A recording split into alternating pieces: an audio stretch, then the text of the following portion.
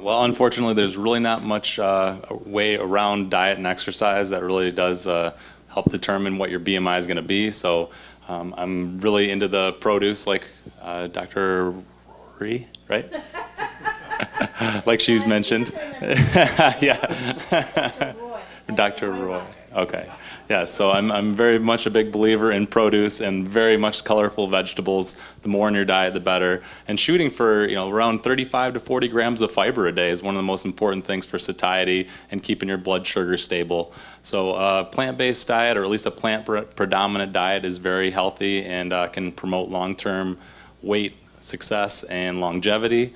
And then there's really no getting around the exercise component. So trying to get a regular cardio and strength training regimen going. Try to find a friend that you can take with you to the gym and make sure you're staying active. And speaking of exercise, I was going to ask maybe you about, is there any efficacy of Kegels for prostate health? Well, certainly after surgery, it can be useful. Men leak urine after surgery.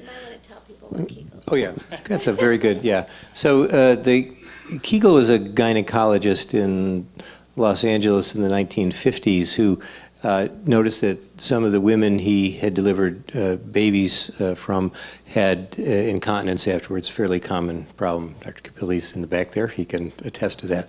So he devised an exercise which is a pelvic floor contraction exercise.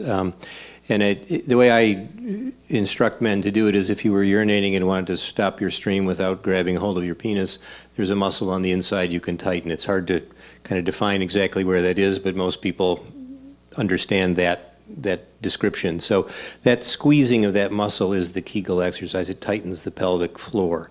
It's not specifically the muscle that holds the urine on a regular basis because we don't go around volitionally holding our urine. It just seems to happen. But if you tighten the muscle there, it seems that it does help with the passive muscle that helps support that so it works better. And that's an exercise we'll have men start to do before surgery and after surgery to help them regain their urinary control.